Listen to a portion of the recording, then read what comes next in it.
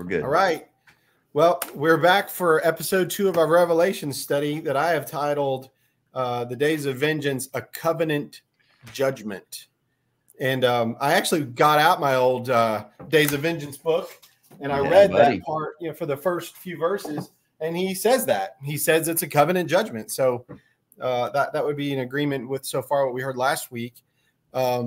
We do not have Joel Rosenauer this week. He unfortunately got sick and wasn't able to join us. So hopefully he'll get to feel better, Joel. And then he'll be back next week. So there's Travis and Zach. Hey, guys. What's up, Rick? How y'all doing? And Mike. We're good. Good. So, Mike, before we get into this, you had said that there were some things that you would like to just bring up to us before we get into chapter 1. So take it away, sir. Yeah. We're usually falsely accused, I believe, as being unorthodox. And this is especially coming from our Reformed brethren, Sovereign Grace brethren. And they say, hey, look, you guys aren't honoring the creeds. You're not honoring the confessions. Therefore, what was that? That one YouTube channel, I think, just kind of banned full preterists from making any comments. I think Eschatology matters. What is it called? Eschatology matters. Unless you're talking about eschatology, then. Yeah. Wow. Yeah. So what I wanted to do is just kind of cite what the Westminster Confession of Faith states and show you how we're actually more reformed than these guys are. So let me just add this up here. This is what the Westminster Confession of Faith states. The infallible rule of interpretation of Scripture is Scripture itself. That's the analogy of faith. And therefore, when there is a question about the true and full sense of any Scripture, which is not manifold but one, it must be searched and known by other places that speak more clearly. Let me stop there. So now we're in the book of Revelation. What speaks more clearly? Well, to the amillennialist, he looks at the book of Revelation and says, this is talking about the second coming of Christ. And there's complete recapitulation between the end of the millennium events with the rest of the book. In other words, it's one judgment, and it takes place at the second coming of Christ. We agree with that. So they're looking at it. This is the easiest way. We're going to go with the simplest approach first. But the partial preterist looks at it and says, wait a second. The more clear passages to me are the time text and the apocalyptic language. Therefore, the book of Revelation was written before AD 70. Christ coming upon the clouds is referring to apocalyptic language. And the time text means that it was fulfilled in AD 70. All right. And so they're like just two rams butting horns constantly, where we come along and we say, we believe that the more clear that you're both teaching actually forms our position. We're going to embrace both. It is the second coming, and it was fulfilled in AD 70. Okay. So it goes on. The supreme judge by which all controversies of religion are to be determined, and all decrees or councils, opinions of ancient writers, doctrines of men, and private spirits are to be examined, and in whose sentence we are to rest, can be no other but the Holy Spirit speaking in the Scripture. All synods or councils since the apostles' times, whether general or particular, may err, and many have erred. Therefore, they are not to be made the rule of faith or practice, but to be used as a help in both. So the four of us, come along and say, hey, look, we're just following the Reformed views on the book of Revelation. And in fact, as we go through Revelation, we'll probably be looking at this. All right. Steve Gregg's where he's harmonizing a lot of different views on Revelation. And as we go through, we're going to show you how our view of Revelation is perfectly orthodox. It's straight and it's consistent. But notice that it says that the creeds in the past have erred, and that the one that they are forming right then and there, the Westminster Confession of Faith, may be in error and is subject to change just like other ones. So guys, just real quick on this alone, are we not reformed in challenging the creeds and saying, hey guys, we need to listen to what both of you guys are saying and kind of be that reformed and always reforming concept? Yeah, I mean, I would say so. And I've asked the question many times, Mike, is once this is brought up, how do you open the books? How do we, with the Westminster Confession, there were what were they called? The divines or something, whoever they were, right? Yeah. The ones that came in and they made these decisions. All we're asking is, hey, we've seen this. We want to bring this up. Let's analyze this, instead of shutting us down. Right. To me, it seems like they kind of dismiss that last line there. And more or less, any passage, any interpretation, whatever that the creedalist takes, they're presupposing the creed before they even look at the text, right? Which is kind of backwards of what the creed itself says we're supposed to do. Exactly. Scripture is the supreme authority, but they're viewing it as these guardrails or this box or whatever that you must first be in to even approach the scriptures. And I just think that's so counterintuitive. Which was the Roman Catholic view. You had to be in their box. And that's why they said, Luther, you're outside of our box if you're teaching this forensic justification, because we can't find it in our box of the church fathers. So if the Reformed people can get out of that box, right, and reform, why can't we? Especially when all we're doing is combining their two orthodox views. There are a couple of pastors in Arkansas who are releasing a thing on unorthodox eschatology this week, and I'm sure this is where this is going to start. Yeah. So okay, we'll see how unorthodox we are by the time it's over with. I can't wait to hear it and me and Travis respond. Does the London Baptist Confession say the same thing? Yeah. Okay. Absolutely. It's very slightly modified, the London Baptist 1689. Okay, so I kind of already mentioned this, but let's go over it. The classic amillennial view would teach the coming of Christ throughout the book of Revelation is the one second coming event that ends the millennium of Revelation 20 and brings about the judgment and resurrection of the living and the dead. Do we agree with that, guys? I would say for classic 100% with that orthodox view, correct? Yes, with classic amillennialism, but I've met some amillennialists that believe in a third coming, and they say so, which is rare. That's why I put classical. I appreciate that. Yep. Okay. Postmillennial partial preterism. But the coming of Christ in Revelation was spiritually fulfilled soon or shortly in AD 70, at which time there was a corporate resurrection in AD 70. And of course, Jordan and others say souls and spirits were raised out of Hades into God's presence in AD 70. Do we agree with this orthodox view? Yeah. Yes. Okay. Yes. So if we combine the two orthodox views, how do we get an unorthodox view? Is there any other area of theology where you can hold to two orthodox views of the church and somehow become unorthodox?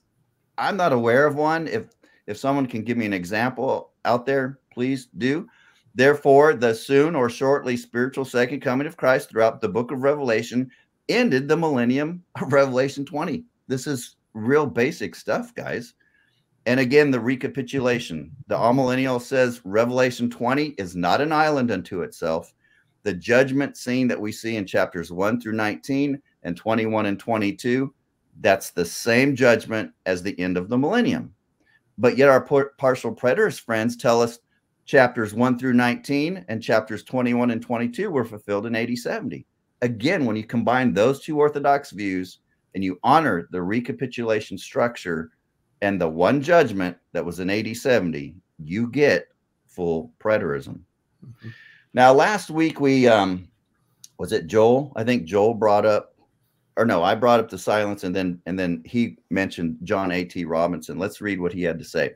This guy was a liberal who usually date all the New Testament documents post AD 70, but this is what he said. One of the oddest facts about the New Testament is that what on any showing would appear to be the single most datable and climactic event of the period, the fall of Jerusalem in AD 70, and with it, the collapse of institutional Judaism based on the temple, is never once mentioned as a past fact. The silence is as significant as the silence for Sherlock Holmes of the dog that did not bark. I like that last part. Mm-hmm. Again, the silence of Jerusalem being trodden down, and then again the Christians boasting, saying, see, we told you, Jesus said he was going to come. He came. The temple's destroyed. We are the true children of God, just like Jesus promised. that would have been something that every New Testament document would be just proclaiming from the rooftops if everything was written after, but we don't see that. Then real briefly, let's review this on the dating. I think this is something Joel brought up. Revelation 13, Revelation 17 talks about this beast figure. His name is a man, 666. And then we go to chapter 17. We learn that there are 7 hills, and that these are symbolic of 7 kings. And he says 5 have fallen: Julius fallen, Augustus fallen, Tiberius fallen, Gaius fallen, Claudius fallen. But then he says, but the one that now is, that is one that is alive when John is writing, and that's Nero. Nero's name comes to 666. Now in Hebrew, if you're going from Greek to Hebrew, it's 666, and that's the majority text, the oldest ancient scripts, as Irenaeus actually says. Now there are some alternate manuscripts that render it 616, and that's because they're going from the Latin to the Hebrew. So that's fine, because this actually bolsters the view that Nero was 666, because it doesn't matter how you do it. If you do it from the Greek to the Hebrew, or you do it from the Latin to the Hebrew, Nero Caesar is the one there. And then it says that the 7th will reign but a little while. And look how long Galba reigned. He only reigned 1 year. Do any of you guys have anything else to say on this? Because it is a pretty important part as far as dating the book of Revelation.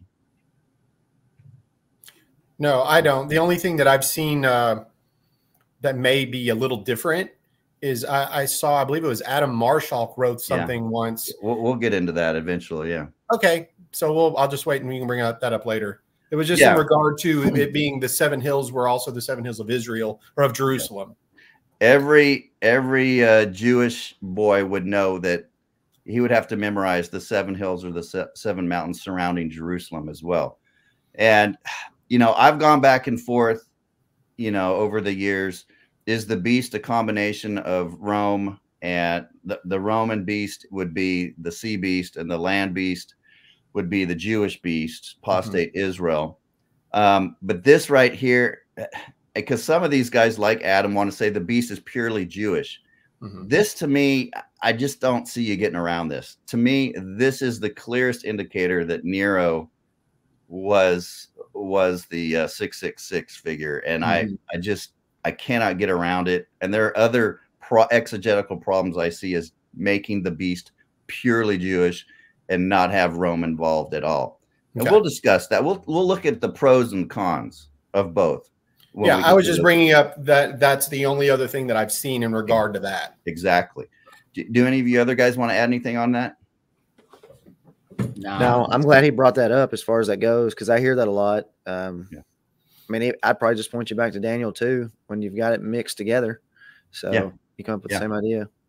Exactly. The iron being Rome and the clay being the Jews or the Herodian dynasty, I think is that's a great point. Very good. I mean, you're gonna have to, and I'm sure Adam's got answers. I hadn't heard all this stuff, but you know, you're going to get into the way that Gentiles are used and the way that sea is represented by Gentiles all over the place, and that the distinction that's there, because whoever this is outside of the covenant land. So even if you try to make it Herod and the Herodian dynasty or or whatever, I mean, you've got people outside of the covenant land. So that is something I remember calling Mike on the phone one day and us talking about that specifically. Yeah. I mean, when you get into Luke 21, which we're going to get into here shortly, you know, because Revelation is just John's version of the Olivet Discourse. You've got the Gentile nations trotting down Jerusalem for the times of the Gentiles. That's not the times of the 10 northern tribes, you know, so you've got to see Rome in here somewhere. And I definitely see Rome in here as the sea beast. And Gary DeMar has said just kind of what I just said. John's version of the Olivet Discourse is the book of Revelation. Gentry says it is an interesting fact noted by a number of commentators that John's gospel is the only gospel that does not contain the Olivet Discourse, and that it would seem John's revelation served as his exposition of the discourse. I've got a question here, guys. Is there an inconsistency here with Gentry? Doesn't Gentry see two comings of Christ in the Olivet Discourse? He does. Yeah. How many comings of Christ does he see in the book of Revelation? I haven't studied Gentry that much. One. There's only one coming of Christ throughout the book of Revelation, and he says it was fulfilled in AD 70. Would he not say that in 20 he's got another one at the end? But where is it? Well, I mean, I get that, but right. So what he has to do is he has to import it from 1 Corinthians 15, 1 Thessalonians 4. He can't prove it within the document itself. So you think, Mike, if you could prove that 1 Corinthians 15 was the same as the Olivet Discourse, that he would have trouble with that? Oh, yeah. And of course, that's easy to do. Okay, so Zach did a really good job last time of pointing out when we're looking at the structure of Revelation that this is a covenantal lawsuit. And I think we had mentioned, I don't know if we mentioned, that there are all these parallels between the Olivet Discourse and the book of Revelation. So let's go over some of them. Jesus, of course, predicts that there would be times of wars and rumors of wars, and wars had arrived according to Revelation. Now, a lot of these are coming out of Revelation 6. You have the four horsemen, right? You've got death, and you've got war, and you've got pestilence and famine. And so that time had arrived in the book of Revelation. Number two, the time of famine had arrived. Again, Revelation 6, Deuteronomy 28. This is a part of the covenant curses. So we have the covenant curses in Matthew 24 and the covenant curses in Revelation, which speaks to a pre-AD 70 date because the old covenant is still binding upon that land. And so these curses are still binding upon it. These are not covenant curses being brought upon the globe or the planet Earth. Number four, the time of the passing of heaven and earth, or the metaphorical decreation of Israel's old covenant world, had come. Deuteronomy 32:22 talks about John Lightfoot, Adam Clark, talks about the fire burning the mountains, right? And we just talked about how Israel was surrounded by these 7 mountains and was on a mountain. So when he's talking about Israel, at Israel's appointed end, she was going to be burned up. It's talking about the old covenant system and the land being burned there. And of course, we have all the decreation language in Olivet Discourse. And you guys jump in anytime you want. Okay, so we have the decreation in both. 5, the time of persecution, blood guilt, false prophets, and deceptions had arrived, just like Deuteronomy 32 prophesied. And these are found in Revelation 16 through 18 and Matthew 24, 9 and 11, where they were going to be turned over, even by their own family members, would kill them. And Jesus is saying their blood would be crying out to him, and he would come in vengeance in that generation. And in Revelation, he would come soon and quickly to avenge the blood of the persecuted church. Number 6, apostasy was taking place. Number 7, the time for the great tribulation was present and about to increase. Remember, John says that he is in the tribulation with the 7 churches. Now let's talk about that briefly, because primarily in the Olivet Discourse, the tribulation is talking about the wrath coming upon the land. But the tribulation spilled over into the Roman Empire and affected these 7 churches in Asia Minor. Okay, so they were being persecuted. That's why in the early chapters of Revelation, we see the exhortation, you have to persevere. If you do, you will get such and such reward that we will find in the new creation, right? Number 8. And Mike, can I just say that also really does point to Nero, because of that specific time, whenever after the great fire, this is when Nero, that's when the persecution begins, the Neronic persecution. So it was beyond just the land itself. It was kind of throughout the empire, where anybody who was, of Jewish descent, something was happening to them at that time. So it was, to me, I think that points to Nero even more. And Nero was married to a Jewish woman, wasn't he? And he was surrounded by some other Jews that came to him. And I think that they probably were the ones that instigated the whole concept of let's blame the Christians for what you've done by burning Rome.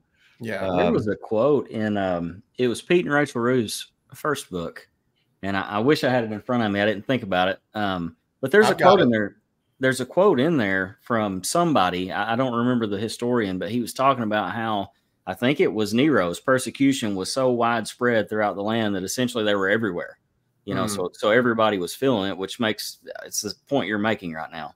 Yeah. So the tribulation spilled over for sure. The Great Commission. Number 9, the time of the abomination desolation had arrived. 10, the judgment of the great city. Of course, in the Olivet Discourse, it's all about the wrath coming upon the land of the Jews, the Jerusalem, and the temple that they're looking at. In Revelation, it's all about the judgment of this great city, where John clearly identifies as where the Lord was slain in chapter 11. That coincides, of course, perfectly with Daniel 12, the shattering of the holy people. Then number 11, the flight and salvation of the faithful remnant, that is the elect, took place. And then close to last, 12, the coming of Christ upon the clouds to save, redeem, gather, and harvest the dead among Israel and Hades had arrived. 13, the judgment for breaking the old covenant law in committing the sin of blood guilt is the same concept in both. 14, the time of the great supper and the wedding takes place at the same time. And then lastly, the time frame is identical. Jesus says it was going to be near in his generation, and as that generation is ending, the book of Revelation says, okay, it's going to take place shortly, soon, and will not delay. So those are the parallels between the Olivet Discourse and the book of Revelation. One last thing, and then I'm going to be quiet for the rest of the show for the most part. But whenever I teach on the Olivet Discourse, like I did at the conference, the Arkansas conference, or I teach on the book of Revelation, as I have in the past, what I like to do to lay a good foundation is to show people in the Old Testament, when God would come upon the clouds in judgment, or there was a day of the Lord, not only is it apocalyptic language, and a lot of people do that. Joel did a great job at the conference. I like to find text that has apocalyptic language, but has a time text connected to it, because I like to show how the time texts were interpreted literally and the apocalyptic language symbolically. So when we get to the Olivet Discourse or we get to the book of Revelation, why does the hermeneutic get reversed? It's good. Right? Yep. So in Ezekiel 7:7-9, the time has come, the day is near, I will soon pour out my wrath. Then you will know that I am the Lord who strikes. John Gill points out that this took place in 3 years. Okay. Ezekiel 12, let them therefore, thus says the Lord God, I will put an end to this proverb. What's the proverb? The false prophets were saying, yeah, I know Ezekiel keeps saying that God's going to come near and soon to judge us, but really he's referring to a judgment that's going to come in the lifetime of our children. So what was near, they were pushing as farther off. That's the proverb that God is going to silence. That's what's making him mad. But say to them, the days are near and the fulfillment of every vision. It will no longer be delayed. Matthew Poole points out again, this was fulfilled in 3 years. And then Ezekiel 30 and 32, for the day is near, the day of the Lord is near. It will be a day of clouds. Okay, he's coming on the clouds. When I blot you out, I will cover the heavens and make their stars dark. I will cover the sun with a cloud, and the moon shall not give its light. All the bright lights of heaven will I make dark over you and put darkness on your land, declares the Lord. Now we've got a time text. We got coming on the clouds, and we have decreation language. Matthew Poole is the best I've found. He says this judgment began within 3 to 5 years, but extends no later than 16 to 18 years.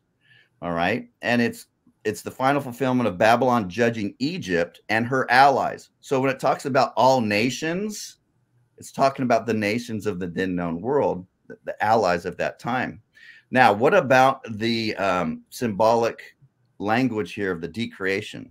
This is what he says. He says, this is talking about the total ruin of the whole kingdom, in which the best, greatest, and noblest parts are, as heaven, suppose the government, the sun, the king, the moon, the queen, the stars, the princes and nobles, bright lights, the most eminent of the subjects for wisdom and understanding, and then the land, the common people, all shall be covered with clouds and darkness of misery first and sorrow next. Is that not beautiful? Yeah. Well, now, why don't we interpret the Olivet Discourse and the book of Revelation just like this? Sounds like Jeremiah 31 to me, that section of it. Yeah. I mean, what we've done, guys, is we've turned everything upside down. The church is now taking the time text and they're spiritualizing that, when in the Old Testament they were literalized. And the decreation language, the church is now literalizing, when in the Old Testament it was figurative. We've just got to get back to letting the Bible interpret itself. And I could go on, Obadiah. I'm not going to do these. I think we've covered the main ones. And my main point is, look, the time texts were always fulfilled literally in the Old Testament, and the decreation was symbolic language. Once we get into Revelation, there's no need to flip that upside down. Very good. Yeah, thanks, Mike. So with the last 34 minutes, 35 minutes that we have of this hour that we do, why don't we just roll right in to Revelation chapter 1 and the first 3 verses? What's the smile about? Is that because you're soon 8 minutes to 26? Mike, I'm going to take 8 to 10 minutes. Also, Mike, 26 minutes. I will be quiet. No, it's okay. We just understand that you use soon, similar to the futurist. This will be real quick, guys. Verse 1 is at hand, Rick. Verse 1 is at hand. But honestly, let's just tackle the first 3 verses. And if it's okay, I don't know if Mike, if you're able to pull it up on the screen, or if anybody wants to just grab their Bible and read it ourselves, we can just read it. But I would like to read the first 3 verses in the King James Version, simply because it's something that David Chilton said, and I really liked it. So let's start with this. Revelation chapter 1, verses 1 through 3 in the King James Version says, "The revelation of Jesus Christ, which God gave unto him, to show unto his servants things which must shortly come to pass. And he sent and signified it by his angel unto his servant John, who bare record of the word of God and of the testimony of Jesus Christ, and of all things that he saw. Blessed is he that readeth, and they that hear the words of this prophecy, and keep those things which are written therein, for the time is at hand." Now, before, when I was a futurist, I don't know how I missed that much time. Like, I don't know how I missed it, but it's like I just read right over it. But the thing that really hit me right out of the gate is that word signified. If you read it in other languages, they put it as communicated. But signified, what Chilton says, is signified. In other words, this is going to be a book of signs, that the way that they're communicating is through a book of signs. And to me, the thing that struck me, guys, when and you got my notes, and so I'm just going to say it to the best of my ability. Right out of the gate, my brain starts working with how this revelation was given. The revelation of Jesus Christ, which God gave him to show to his bondservants the things which must soon take place. And so the way that I put it is that my little brain begins to try to understand how the Godhead is working here. Now, I don't want to go down a big rabbit hole here, okay? Because I'm Trinitarian. It's just something that popped into my head, and I began to wonder if it was something of what was going on in Matthew 24. And I think Travis and Mike, you guys could probably help me here. Travis. In Matthew chapter 24, verse 36, Jesus is talking to his disciples, and he's telling them, prior to verse 35 says, "Heaven and earth will pass away, but my words will not pass away. But of that day and hour no one knows, not even the angels of heaven, nor the Son, but the Father alone." So that's kind of what stuck out in my head. I thought, is this the moment where the Father is revealing it to the Son? Do you guys have anything to say in regard to that? Take it away, Travis. Yes. So I don't see this as being any different than anything else Jesus revealed in the New Testament. You look at Hebrews 1, excuse me, my throat's messed up apparently. But in Hebrews 1, long ago, he spoke through the prophets, yada, yada, yada, verse 2. But in these last days, he has spoken to us by his Son, whom he's appointed the heir of all things. So God speaks to the Son who speaks to us, right? That's the chain. That's normative. And you see other texts like in John's gospel where he's essentially saying, I speak nothing other than what the Father gave me. So I don't see an issue with that in Revelation. I don't see this as being an aha moment for him where he was given something that he didn't already have. And maybe you disagree, and that's fine. But as to Matthew 24, what you're talking about, when he's talking about that day and that hour and only the Father knows. So I think there's two different things he's pulling from going on there. The day and the hour thing, and you can Google this and you'll find it. I mean, you can read about it. But it was associated with the Feast of Trumpets. So the way this worked, most of their feast days had a set calendar day. It followed the lunar cycle, and it was the same time every year. Well, the Feast of Trumpets was not that way. It was dependent on the lunar cycle, and it didn't begin until the first sliver of the new moon came. And that whatever day that occurred on, that would be considered the first day of Tishri. Okay. And they actually, what'd they call it, Mike? The unknown day or the unexpected day or something like that. Yeah, they'd have three guys on three different mountaintops with trumpets, looking for the new moon, and that was the only day that was like that. It was the unknown day, yeah. And so basically, there was a Hebrew idiom that had developed in their day that no man knows the day or the hour, and it was directly associated with trumpets. Well, it's awfully ironic that in Jesus' Olivet Discourse, talking about his coming, which would first begin with the fulfillment of trumpets, that he's borrowing from that imagery. So I think that's how we answer the one. And then on the other hand, he says, no one knows, not even the Son, but my Father only. Well, this is Jewish wedding language. This is where this develops from. As you guys know, they would have a betrothal. I think they did a gift exchange. There was a drink thing. Like, this was a very ceremonial deal in their day with the Jewish people. And then, the woman would leave and she would take, was it called the mikvah?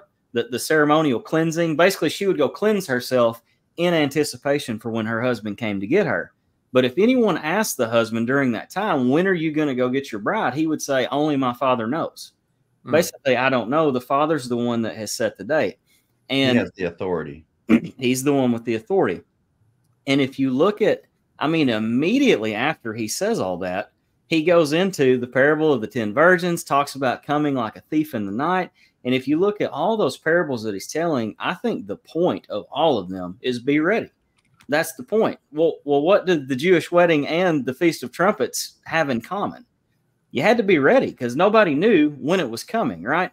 And I think that's what he's getting at there. I don't think he's saying he didn't know. Whether you want to say he laid aside this divine prerogative in his humanity, I don't think that's the point. I think the point is he's making the same point he's been making and will go on to make, which is I'm coming, you need to be ready for it. And it also, I'll tack this on too, it makes no sense to me that he hammers the religious leaders and he says this is going to happen in your generation.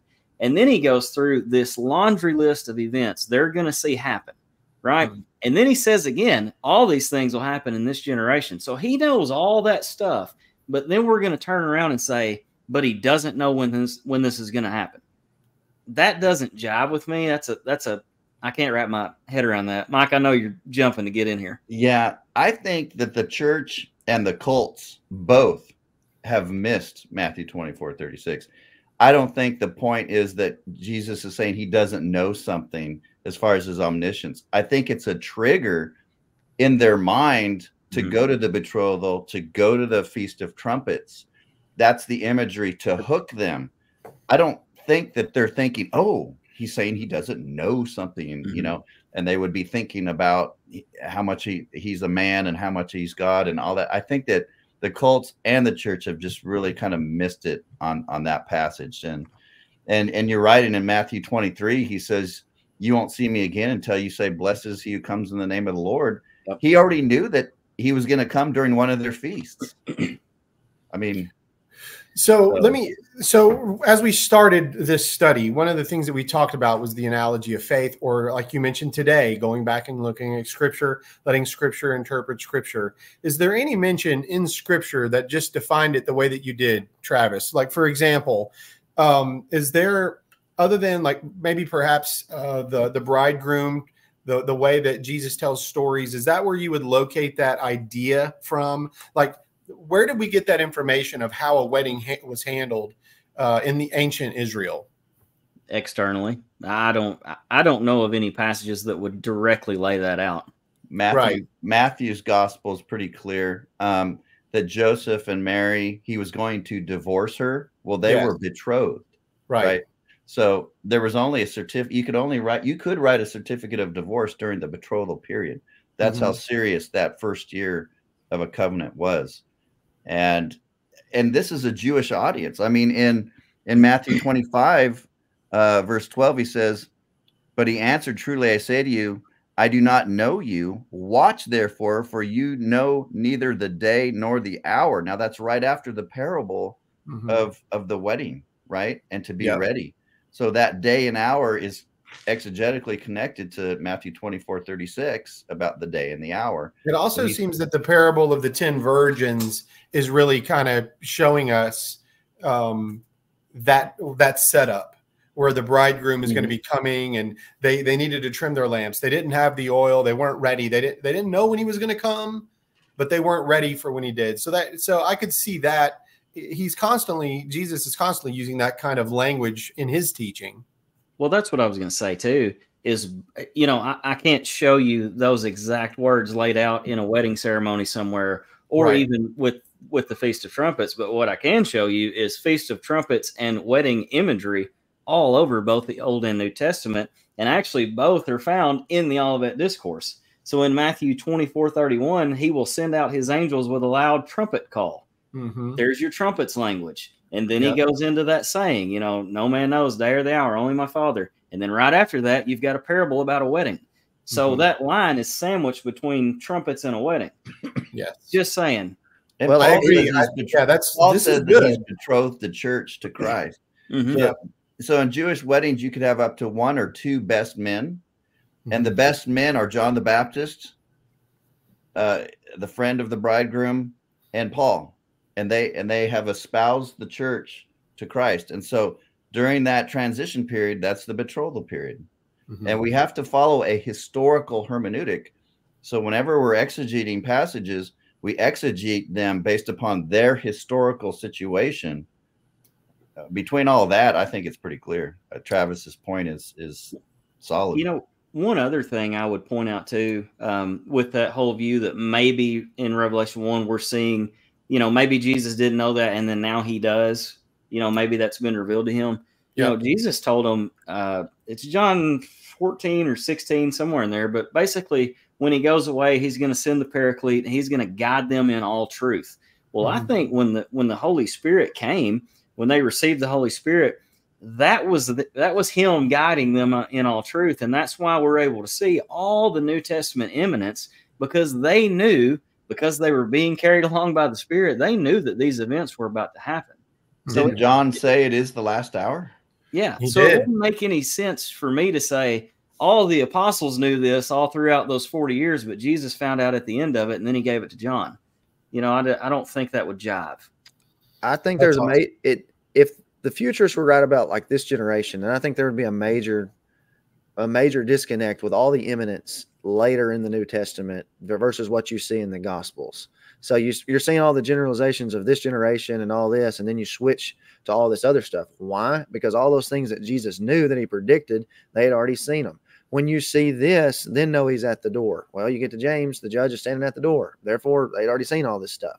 So back to what Travis said a while ago as far as the trumpet language with the wedding, even right there in the Olivet Discourse in that section, it says that they'll be gathered at the trumpet. Well, that's your same idea as that's your wedding motif. That's John 14, which gives you the same idea. I go to prepare a place for you, and there's all of your parable stuff again.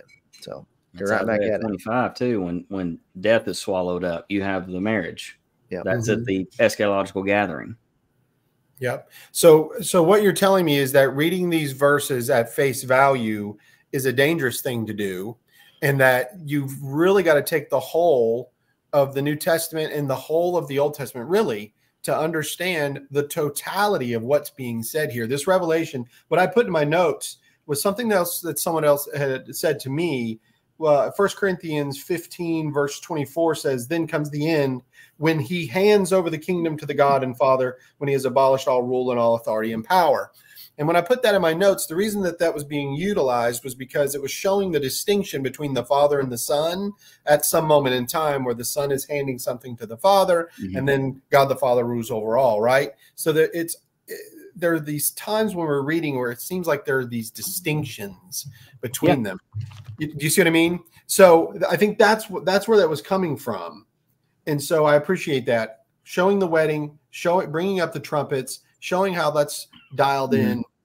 I'm good. That's totally good for me. I appreciate that. Well, so, and this is one of those things too, just real quick, that Unitarians and cults and so forth will try to use that and say, see, Jesus isn't God. You know, God had to give him this. And well, okay, all you got to do is keep reading. Jesus says, I'm the Alpha and Omega. I'm the first and the last. He's quoting Isaiah 44, which is about Yahweh. So if Jesus is not God, he's a blasphemer in the first 10 verses of this book. Right. So it's ludicrous. Yeah. All he's saying is, I'm the Son.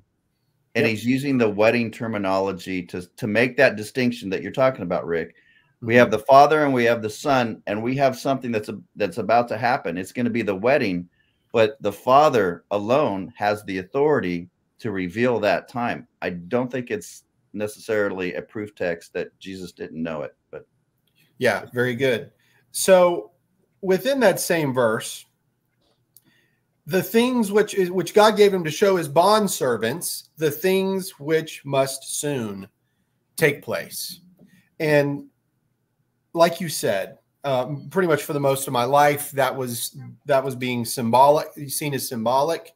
But to me, what I put in my notes here is that the very beginning, this opening of Revelation, is not the apocalyptic vision that's coming in this book, in this prophecy. This is just like an opening statement right out of the gate that John is giving, to the churches. This is a liturgical type thing, because he's going to bless to those who read and hear the words of this prophecy. So it's definitely something that needs to be happening in a congregation.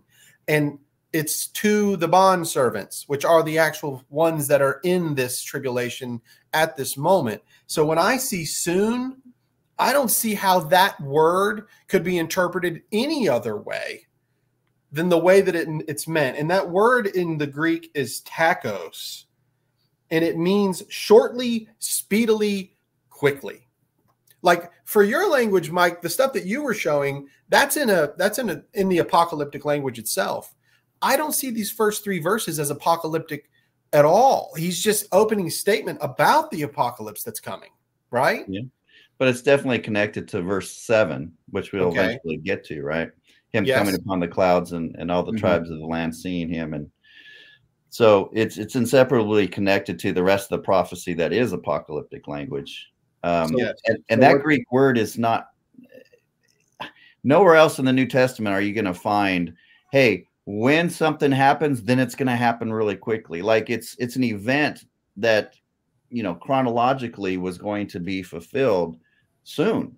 And, the classic example, Zach, maybe you want to cover it, is like if I called the fire department and I said my house is on fire, and they say, hey, look, we're coming quickly. And 2 days later they come after the house is burned down, and they're like, oh, we're here to put out the fire. And we're like, you said you were coming quickly, dude. I mean, it's gone.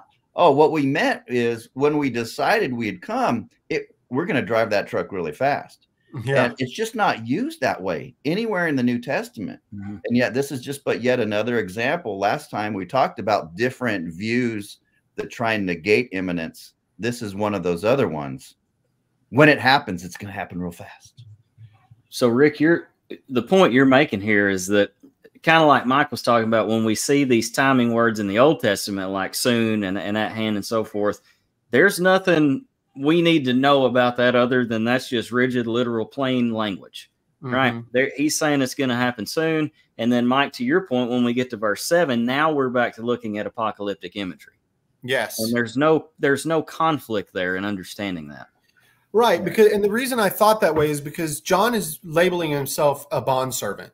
And this is going to be communicated. It says, and he sent and signified it by his angel to his bondservant, or communicated it to his angel to his bondservant John. So this, he signified it by his angel to his bondservant John, and it's for the bondservants. To me, that's straight up language for bondservant to bondservant. It's not apocalyptic yet. It's gonna be, but as it stands at the very beginning, as soon as this book opens, it is going to shortly, quickly, speedily take place. Can I make a comment on the bondservants just to throw in a text here? No, and I don't want to get us. No, you can't. Zach. No, you talk way too much. When he ascended on high, he led captivity captive. I think there's a massive misunderstanding of that text. When I read all these passages, like Paul calling himself a doulos or a bondservant, and I read that he's revealing this to bondservants and stuff, as well, that's the whole picture of me. Because you think about Galatians, why are you entangling yourself again to a yoke of bondage? When he ascended on high, he led captivity captive. Like I hear Doug Wilson and them say that means he let them out of Hades or Sheol at the ascension or whatever. And I'm like, this is second Exodus motif again, that they were captives as slaves, just like in the Exodus. Now they're slaves to Christ, and that's the captivity captive. And when I read bondservants, that's exactly where my mind goes to that stuff, because when you go read where he's quoting that from in Ephesians, it's all about the messianic reign. So just doesn't he say in Romans 5 or 6, you can either be a slave to sin or a slave to righteousness? You think that's the same point? I do, but everybody accuses me of thinking too much covenant in places. So, oh boy, that's funny. So let's bring up a topic that I know might ruffle some feathers, but I want to bring this up because it's right out of the gate. He sent and signified it by his angel. I see Zach. I want y'all's opinion on this. So y'all interpret this for me. When it says he sent, all right, who is the he? Is it God the Father? And signified it by his angel? Because Travis read Hebrews 1 earlier. And if you ask anybody, you say, all right, well, how was the old covenant revealed? Well, it was through angels. Well, how was the new covenant revealed in the New Testament? Well, he spoke in the last days through his son. All of a sudden you get to the book of Revelation and he's going back to angels. Why is that? James Jordan says that commentators are perplexed and can't figure out why he's doing that.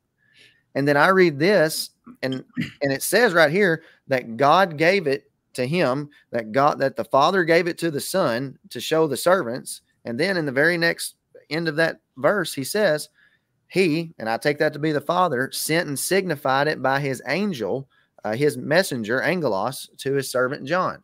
Why is that any different than what's said at the very beginning? And when you bring in Malachi chapter 3, which calls Jesus the messenger, the angelos of the covenant, then I think you kind of solve that whole question as to, well, maybe it wasn't through angels, but then you got to figure out something with the rest of the book and some other angel stuff that are in here. So yeah, this isn't where I would plant my flag on that battle at all. Yeah. But I do see literal angels, angelic beings in Revelation, just as I see them in Daniel. And if we look at verse 3, it's about the appointed time that was near. And Daniel is all about the appointed time, and he's constantly getting clarification from angels in Daniel. And so I see a lot of parallels there between angels helping him understand and revealing this, and in the book of Revelation, the same appointed time, except it's near, and maybe not here, but definitely elsewhere. But as we get into these chapters, we can. For everybody watching, Rick's trying to pit me and Mike against each other right off. I'm honestly not. But I wanted to correct you on something, Zach, in regard to your use of English, and that is about where No smile. You just want no. But when he says, which God gave unto him to show unto his servants the things which must shortly come to pass, and he sent and signified it by his angel. To me, that's not representing God. That's representing Jesus Christ. Okay, so you think that's Jesus? So, and the he there at the end is Christ, and he sent and signified it by his angel to his servant John. Well, the reason why is because if you say it, you're double saying the word. Look what he did, which God gave unto him to show unto his servants things which must shortly come to pass. And he sent and signified it by his angel unto his servant John. So God gave it to Christ. Christ gave it to the angel, which then gave it to John. Now, this angel, this messenger, whatever you want to call, whatever he is at this point, is this, and Mike, maybe you can answer this, is this the same angel that's going to stay with John for the rest of the vision throughout Revelation? Or does it change from angel to angel to angel? I don't know. Ask me when we get there. That's good. My thought, one of the things that I thought about, you're talking about the angel that says, don't worship me. That's right. Right. So it's not. That's Christ. Why I bring it up. If it's the same angel throughout, then you can't, and he doesn't accept worship, it's not Christ. Yeah, but it could be different human messengers, because you're fixing to see here in chapter 1 where he's going to apply what most people assume, even the futurists that are the pastors, the angelos, the messengers to those churches. So it doesn't necessarily mean it's always Christ. No, right. But then you get back into is it a spiritual being or is it a human messenger idea? Right. So I think as we go along, maybe we'll start, just keep that in the back of our mind and then see if it kind of comes up and we'll get some clarity together, Of course, we don't all have to agree perfectly all of the time. But I had brought up in my notes that I saw this as a timeless being, as a being that kind of like Gabriel in Daniel chapter 9, verse 21. It says, while I was still speaking in prayer, then the man Gabriel, and it uses then the man Gabriel, whom I had seen in the vision previously, came to me in my extreme weariness about the time of the evening offering. He gave me instruction and talked with me and said, "Oh, Daniel, I have now come forth to give you insight with understanding." So if we fast forward to the New Testament in Luke chapter 1, verse 18, it says, Zacharias said to the angel, "How will I know this for certain? For I am an old man and my wife is advanced in years." The angel answered and said unto him, "I am Gabriel, who stands in the presence of God, and have been sent to speak to you and to bring you this good news." I'm seeing Gabriel. It's not two different Gabriels. I see him as a timeless being separated by almost 500 years. And so signified by his angel, I feel like it's one of those ones that are standing in the presence of God that then go to share this information like he did to Daniel, talking about the appointed times. It's the same thing that's going on right here with this angel going to speak with John. That's kind of the way that I was seeing that. But then again, like I said, we can go on and on and on. We only have about 6 or 7 minutes left of this episode. So I thought that I would just ask you guys, do you want to have any closing thoughts? And we can pick up next week, finishing up maybe verse 3 and then getting into the letters to the churches. Any closing thoughts? I got nothing, Rick. I don't know. I'm racking my brain right now. I've talked too much as it is. I'm going to let these guys go. If I want Mike's take on why he thinks they're. So if you just asked the question and said, why do you think they're blessed for reading this? Why? So let's just go ahead and tackle verse. Said we're going to do verse 3 next week. Let's go ahead and do it. We got 7 minutes. Let's do it. Verse 3 needs to be unpacked. I mean, it's a lot. It's the appointed time. It really does need to be unpacked. So, all right, then let me review the other part, just so I can think about my angel's thoughts while I ponder this week. So, y'all agree with Rick that the he that sent and signified it as angel to his servant John is Christ. So, the Father gave it to the Son. He, the Son, sent and signified it by his angel to his servant John. And everybody's thinking that we're in angelic being tones there. Is that right? That's what I say. Okay. I tend to lean that way just because of what I see in Daniel. Okay. Travis, you got any dog in this fight? In verse 2, who is the who that bore witness? Is that John or is it the angel? John. That's John. Okay. So we're following a progression here, is what you're saying. Mm-hmm. Okay. Well, that's how I see it. And that's just reading English. And a lot of times I wonder if I could go back and look at it in the Greek. and not know how to read Greek, how well I would do with that, which would be terrible. So I'm reading it in English. I feel like there's this progression of the way that these things are being laid out. And that John, if you remember, I saw it when he says, who saw it and bear witness. What it did was it kind of reminded me of something that it says in the Gospel of John towards the end of it, right? Let's see. Let me pull that up real quick. Yeah, that would be John, because he says he ends that sentence by what he saw. So John is having the vision, and he's bearing witness to what he's being given as well. Right. And I saw it, and it kind of sounds like John chapter 21, verse 24. At the end of John, we says, this is the disciple who is testifying to these things and who wrote these things, and we know that his testimony is true. It sounds similar. It doesn't mean that it is, but it kind of sounds the way about the word of his testimony. Right. So that's why I feel like it's John who is bearing witness to that. In terms of what John's seeing, are y'all thinking that he saw the signs or he saw the actual events and wrote it? And so how do you take that? I would see he's seeing the same things that Daniel saw. Okay. And their visions, and he's given explanation through an angelic being, probably the same one, Gabriel, that Daniel received understanding from. Mm-hmm. Yeah, I was almost curious if it was Daniel that was giving him this information. It doesn't say it, but it kind of feels like a Gabriel-esque kind of a feel there. That's the same kind of the character role. It's the one that brings this information about the appointed times that God has laid out to. Yeah, he's told to seal up the vision of the prophecy because the appointed time is far off for him. And then it would make sense that it would be the same angel, whoever you think it is, that'd be Gabriel. He tells John to not seal it up because the appointed time is near. But I mean, I could be wrong about that. I mean, this is not a end of the world interpretation either way, as far as I'm concerned. Well, that was a pun if I've ever heard one. There you go. Do we all agree that John saw more than Daniel because knowledge had increased? Is that fair?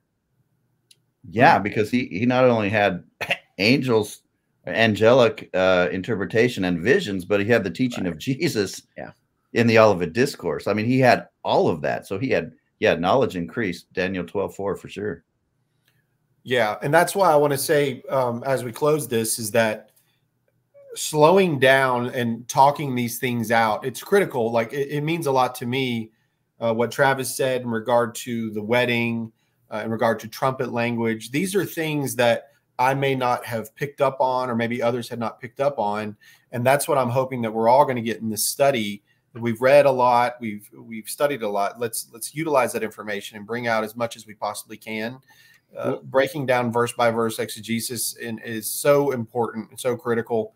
And Zach, just the fact that the things that you are seeing, I mean, I think it's valid, and I think we just need to keep those kind of things in our mind as we go through this, and I'm just going to come right out and say to everyone who's listening right out of the gate, I have no clue. I really don't have everything together, but I certainly want to learn as much as possible. And I hope that you do too. Yeah, I would just throw that out there too, because I know a lot of people that's probably not a familiar thought with the whole trumpets and wedding thing. Research this. Don't just believe it because you saw me say it on a YouTube video. Like, go do your homework and listen. If you find something that contradicts that, let me know, because I care more about the truth than being right. So I heard that view back in 1991. A Reformed Baptist pastor, Tom Lyons, he preached that way, and he wasn't even a preterist, dude. I think he was a partial preterist, but he took that angle on that, and I was like, that makes the most sense I've ever heard. It's not dealing with omniscience per se or deity or anything. It's an exegetical hermeneutical hook to hook them into a concept of wedding trumpets. It's not, you shouldn't be literalizing it. Yeah, absolutely. So for the folks listening and watching this, you are a part of a very intense study here. So do some homework on verse 3. We're going to be getting into, we're going to probably wrap up.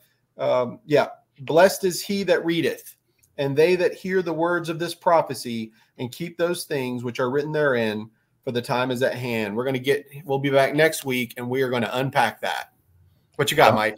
The homework is that Greek word for time, kairos. Mm-hmm. Show us where it's used in the Old Testament, specifically in Daniel, in the Septuagint, and how Paul uses it, how Peter uses it, and how Jesus uses it, because it is really key, and how it's used elsewhere in Revelation, because there's only one appointed time. There's not two. That's right. Gentry. So look, what's that? I said gentry. Oh, so look up Kairos, look at verse 3 and do some homework and get ready. So, all right, guys, thanks for your time this week. I really appreciate it. And Joel, I hope you feel better, buddy. And we'll see you next week too. Man. And Zach, stop talking so much. You talked way too much in this. Jeez, man.